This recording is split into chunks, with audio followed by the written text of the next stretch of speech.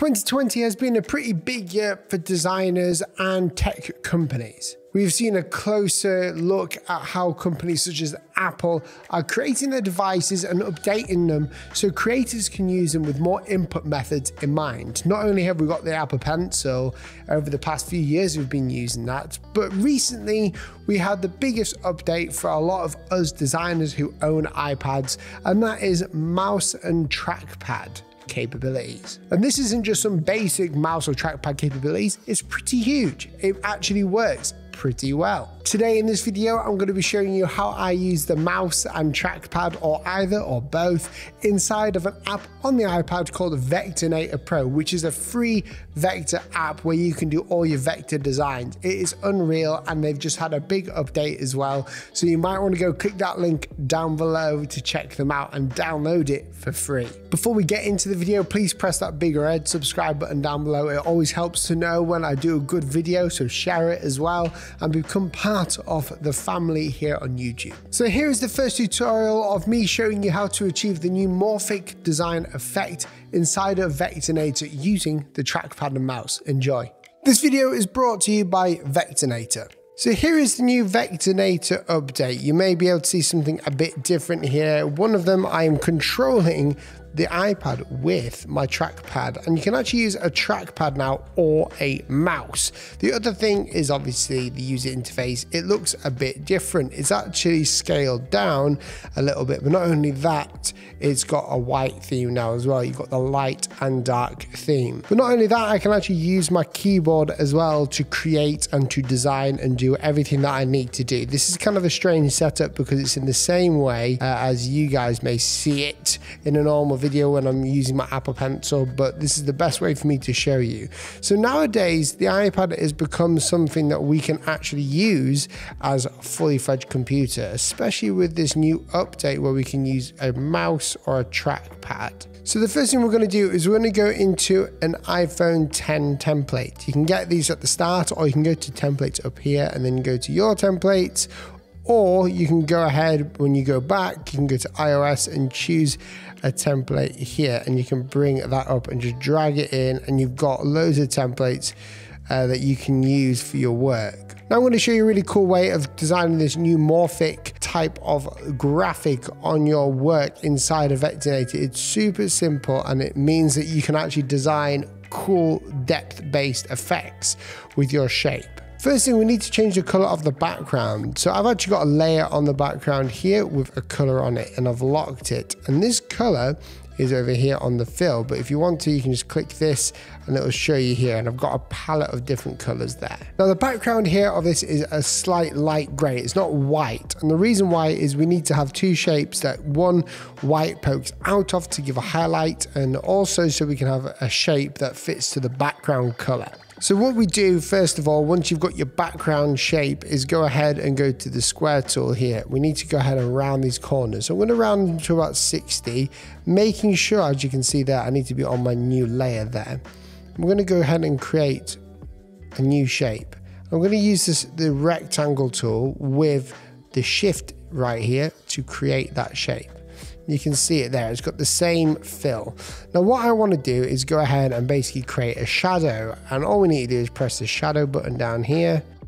I'm going to create like a gray shadow, so we're going to go to about there. And what I'm going to do is make sure the offset and the blur are correct. The bigger the blur, the bigger the offset, nice it will look. Now we've got a depth effect here, but we need to go ahead and copy this. So go ahead and press Command C, or go up here, just copy it and then paste it. What we're going to do with this next one is we're going to actually change the direction. You can see that we're going to change the direction of the shadow to the exact opposite end, which is here. We're going to change the color, go to the white over there and click away. And now we've got this cool new morphic look. All we need to do now is select both of those shapes, group them together, and we've got the new morphic effect. And that's how it's basically done. And you can do this and apply this to any shape inside of Vectornator as well, which is really fun. You can scale it up and down. Well, I hope that tutorial for the new morphic design helped you. Here's another way that I've been using the trackpad and mouse on my iPad, which is through the pencil and also just creating cool logo types and letters. So this is an image that I imported, and you may have seen it on my Instagram, but this is like my sort of hand lettering. You can see it's very much not vectorized at all. But I want to go ahead and create this as that kind of like a logo. I don't want it to be hand lettered anymore. I want it to look really clean. So what we need to do is go ahead and take this layer here, or this image that we've got, press A to get my selection tool. We're going to take this to around 20% or 30. Click away and you'll see it's done something there. And I'm going to keep it at 30. I'm going to go ahead and lock that layer, and you can rename it if you want, but I just do it on the fly really. I just remember where they all are. I'm going to go ahead and get rid of my layers here. Go to my format here, and I don't want to fill here. I want to actually use a stroke. So I'm going to press this little button which will swap it to filter stroke.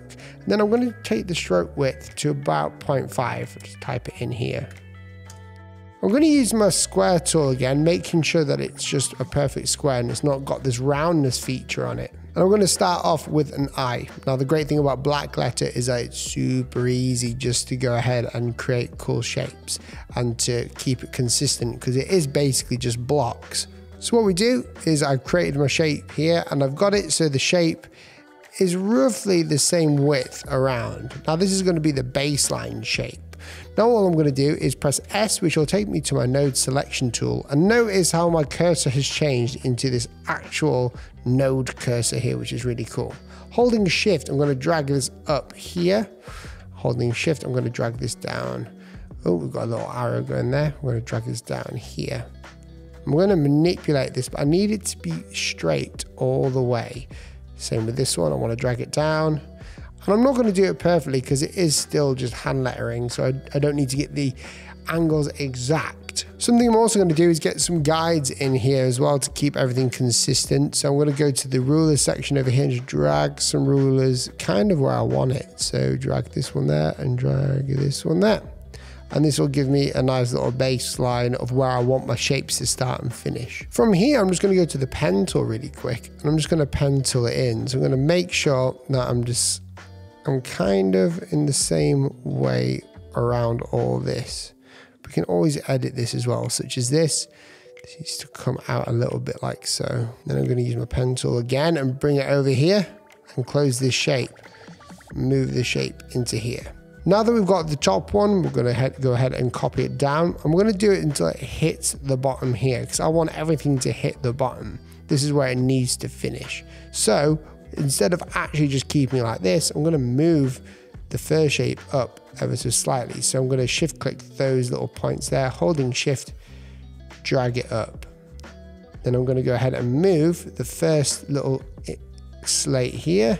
And I know it's not exactly on the line, but it doesn't matter because I'm just trying to create the effect of black letter. I don't want it to be perfect, otherwise it kind of looks weird. So I'm going to keep manipulating these shapes until it fits correctly all the way around. Now that we've got that, what you can do is, I like to do this anyway, is just to take one of the shapes like so, to just drag it over here and just keep it there so we have a way to come back to if we ever mess it up. Now I'm just going to select all of these using the selection tool, going over to the path function and then just merge them all together. Now if this hasn't merged in, that's most likely because we've not actually overlapped it enough. So I'm going to just bring these down a little bit more, kind of like so. Zoom out again, and I'm using my trackpad to do this, and there we go. We've got our shape. Now what we can do is basically, using our selection tool, we can alt drag all the way through and use this as basically our template for each of the letters. With the H, we can just move this up, drag it all the way to the top. You see these little anchor points, we can get rid of those. And it's super easy. As you can see, it doesn't take very long at all. You just need to worry about the one shape, and then when you drag them over, it will look very consistent all the way around. We do the same for the E here. Now for the E, we can do this a bit differently. We can take, obviously, these little nodes here that we don't need, but we can also match it like so. Then we just go ahead and use a selection tool, take this to the D as well, keeping it straight. And for anything like this down here, so you can see down here, we've got like a connector missing. I'm gonna just go eyeball it for a second here, but I'm just gonna create a connector over here. And the great thing about using Vectornator when doing this is everything's highly editable through vector shapes. I'm going to just drag this one up here as well because we need this one to be up here. I'm going to change the rotation of it ever so slightly as well. There we go.